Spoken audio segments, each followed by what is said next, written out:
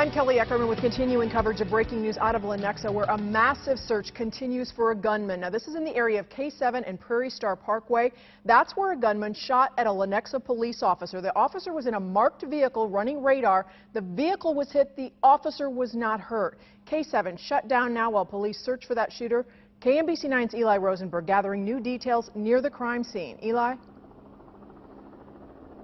Yeah, Kelly, we have our best vantage point yet of what happened here this morning. We are right along K7. You can see over my shoulder here, it's shut down. Now, based on what we've been told by police about what happened starting around 10:10 this morning, we believe this is the patrol car right here. You can see the car is parked by itself. Police telling us around 10:10 this morning, this Lenexa police officer was running radar, and that is when his back window was shot out. Now, since we've been here over the last 10 minutes, we have seen no one get anywhere near this patrol car that is parked right here. The police telling me that this officer was running radar right off the ramp right there. So what you're seeing, that ramp right there, is Prairie Star Parkway. Quite a bit of police, and you can see that fire truck there as well, parked on Prairie Star as this investigation continues and as this search continues. You can see the highway shut down as well. What you're not seeing right here is the massive perimeter that's been set up really at about a mile all around this highway as they search for this gunman. As we've been driving around, we've seen officers with their guns out, all looking into the woods. And I talked to this man who was driving by a little after 10:10, so a little bit after all this happened, and he said as he drove past that police car, his first inkling that something was wrong was the fact that the car was parked there without its lights on. He said he looked again and he saw the officer crouched down by his car with his gun out, looking into the woods right there.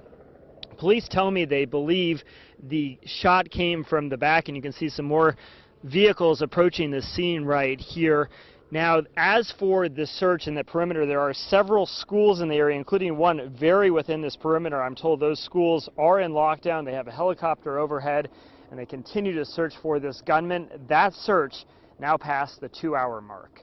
Live in Lenexa, Eli Rosenberg, KMBC 9 News. And Johnny Rollins has been covering this search for us from News Chapter 9. He has another perspective for us. Johnny? There's your police presence right there, top of the ramp from Prairie Star Parkway, I should say, from southbound K7, and no traffic on K7 right now, as you can see. We checked out this car along the side of the road. That's the one we believe may have been involved in this, but from the air we cannot tell. Certainly the back window is not broken out, or the back windshield, if you will. Whether or not it's the side windows, we don't know. Couldn't tell.